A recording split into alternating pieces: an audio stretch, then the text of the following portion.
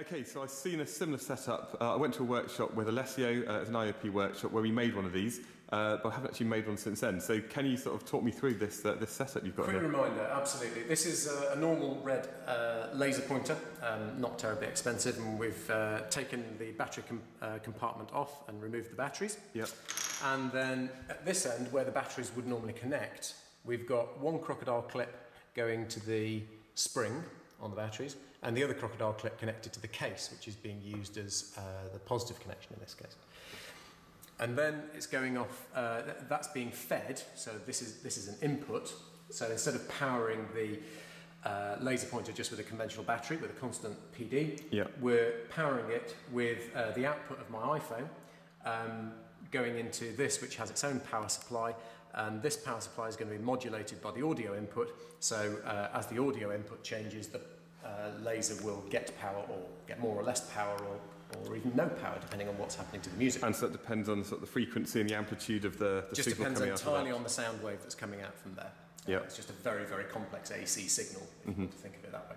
Yeah. That's then going across the room, so you can see the lasers there going through the air at the moment. Yeah. And then going to here, where we've got a shrouded light-dependent resistor, LDR, that the laser is shining on.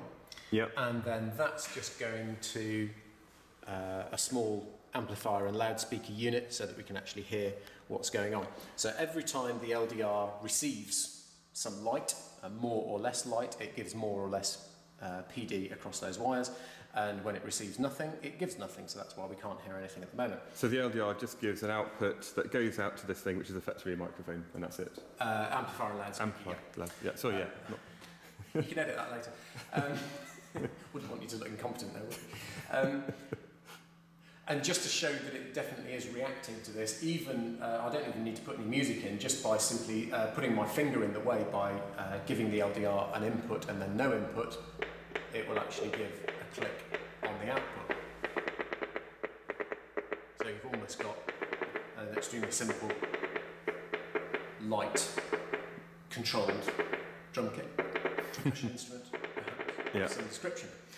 But it's far more interesting to stick some music in. So once again, we're going to rely on the great Kraftwerk with their song The Robots. So that's going to be going into here, modulating this laser output, which then will affect the LDR and the... So we're playing music from your phone through thin air, so cableless, wireless I suppose, wireless technology, over to the LDR and to the speakers. And just in case, because you should be training your pupils to be reasonably cynical and just say, hang on a minute, how do we not know, hidden wires, yeah, wireless, especially these wireless speaker, Bluetooth, yeah, things like that. It's definitely the laser that's doing it. That's very cool. So it's a bit like a fibre optic, I suppose, but without the fibre. It's just an optic.